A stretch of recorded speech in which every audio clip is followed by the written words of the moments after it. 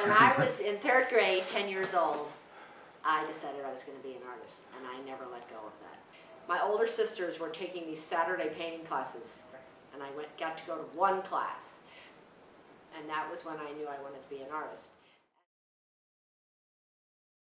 In my life as an artist, this woman, her name was Natalie Baker, she had a major influence on me, as well as some of the art teachers I had in the public high school I went to. That and growing up in the suburbs of New York City, we'd go to the museums in New York, going to the Met, the Modern, that's what I remember the most.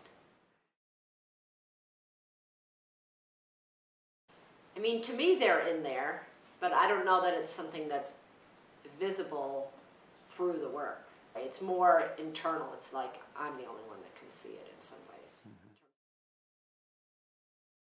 Sure. I would say I've always been politically aware and somewhat politically active, even as a kid. You know, even in high school, I did some like campaign work and stuff like that as a volunteer.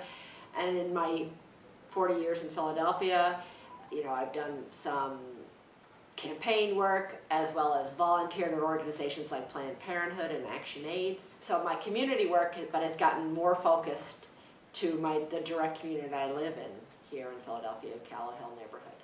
And the Reading Viaduct project, now known as the Rail Park, is something I've been deeply involved with for about 12 years and has totally, so my community work, which takes me out of the solitary life of the studio, those two things have become totally intertwined because my work is autobiographical. So it's great to be able to get out of the studio and get out of that solitary space and work with people out in the community, and then to bring that energy and the things I learned from that back into the studio and into the work.